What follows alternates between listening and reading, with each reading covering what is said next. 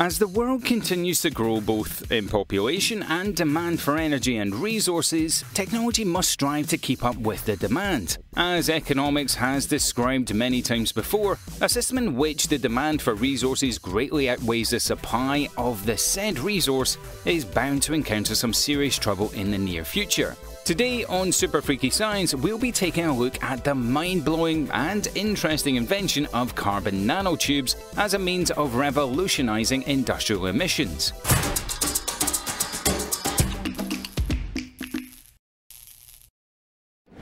With the increase in global demand for energy and the lagging supply in mind, technology and innovation have been driven to a point where there is an overwhelming increase in demand for energy and, ultimately, the increasing negative effects on global climate change. No larger than the width of a strand of human hair, innovation has come thus far to provide certain game-changing inventions called carbon nanotubes.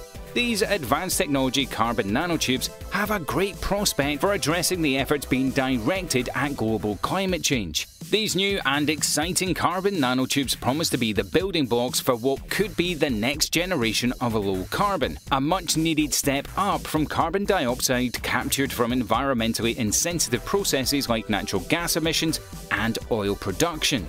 Carbon nanotubes are the innovative efforts to reduce production-related emissions as the industry works to meet the ever-growing demand for energy. Should the nanotubes take off on their prospects, modern life will witness an unbelievable turnaround in making delivery and supply systems, as well as consumer products that allow progress in the environment and climate discussion. What are carbon nanotubes?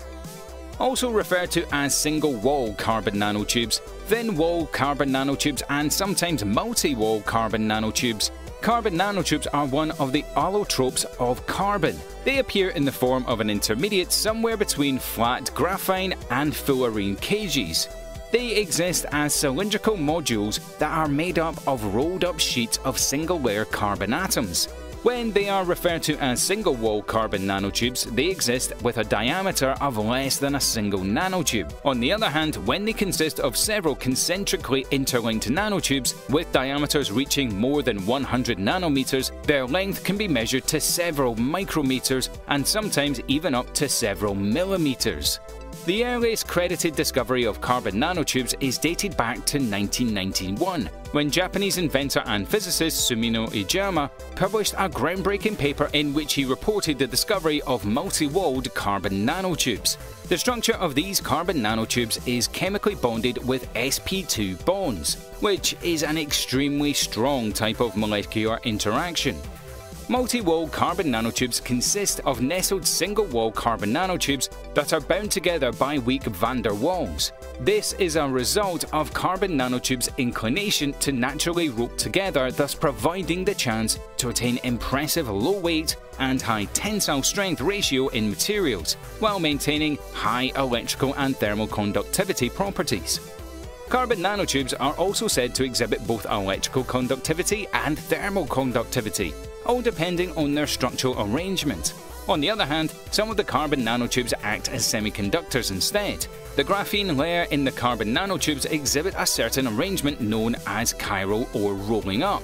These serve as determinants of what electrical properties the carbon nanotube will exhibit. Chirality, which is basically a term that describes the angle of the carbon nanotube hexagonal carbon atom lattice, determines the electrical properties exhibited by the nanotubes. Based on the chirality of the carbon nanotube, the nanotubes can be classified into two kinds: the armchair carbon nanotube and the zigzag nanotube.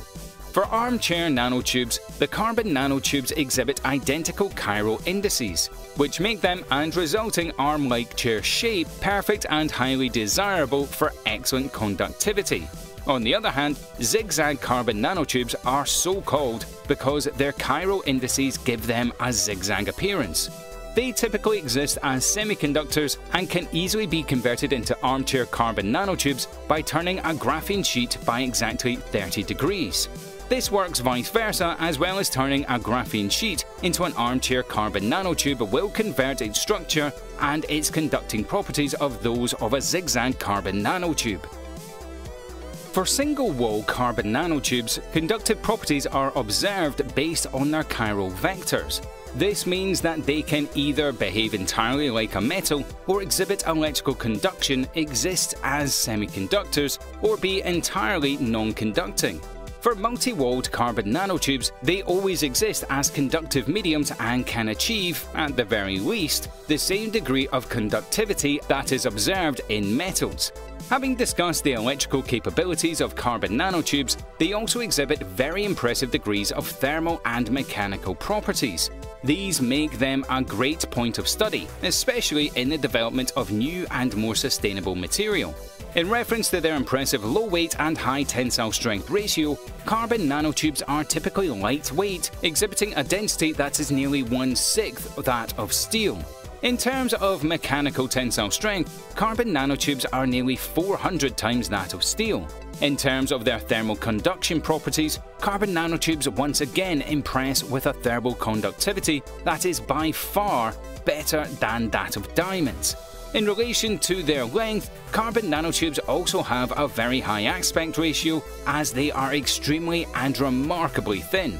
In terms of stability, carbon nanotubes have their excellently crafted structure to thank for being highly chemically stable, a feature also exhibited by graphite.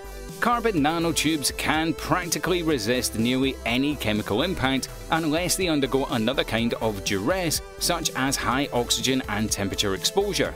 This instantly translates to a much coveted resistance to corrosion. How are they made? Currently, there are 4 methods of producing carbon nanotubes. These methods are arc discharge, laser ablation, chemical vapor disposition, and high-pressure carbon monoxide disproportion. Arc discharge, laser ablation, chemical vapor disposition are described as batch-by-batch processes, while high-pressure carbon monoxide disproportion is a gas-phase continuous process.